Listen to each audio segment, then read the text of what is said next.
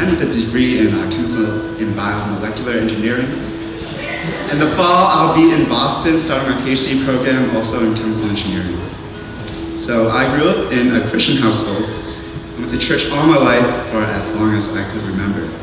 Church was a pretty big part of my pre-college life, so naturally as I came to Penn, I started looking for a church community. I signed up for a GCC band group, not knowing what I was really getting myself into. I still remember the night when Priscilla and Irene came to my dorm with a care package and a cutout picture of Chon's face on a stick. I think I was more weirded out than blessed that night. All I remember from my first Sunday service at GCC was that the pastor kept on shouting at the congregation during the service. Since my home church was pretty quiet and conservative, as most Chinese churches are, I was like, what kind of pastor is this?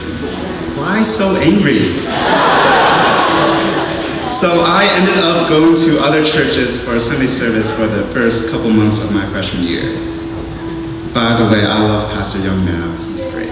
Yeah. But during those first few months, I still went to GCC band group. And something about family group really made me stick with GCC, even through all the weirdness of the people. Or maybe it was the weirdness that attracted me to GCC, which is weird because I'm not weird.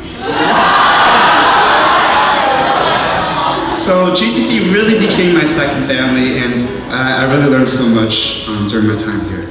I found so many brothers and sisters in GCC that I have been able to share my burdens with and run the race together.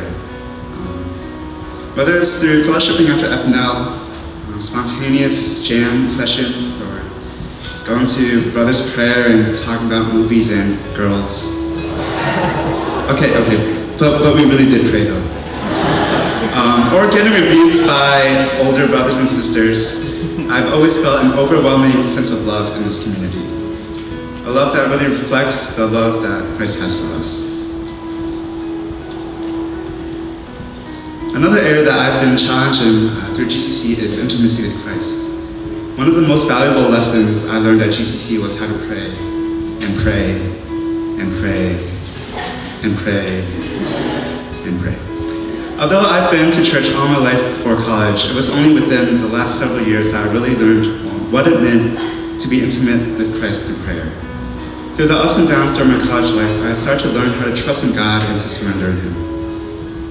The support, guidance, and love of other brothers and sisters here at GCC really helped me to strive through prayer.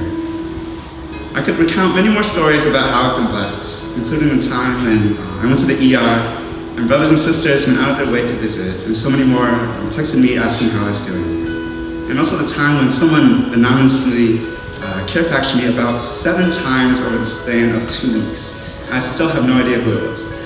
But due to the time limit, I'll just conclude with a verse that sums up what GCC has meant to me as a community that really spurred me on to Jesus. Hebrews 12, verses 1 to 2 says, "Therefore, since we are surrounded by such a great cloud of witnesses, let us throw off everything that hinders and the sin that so easily entangles.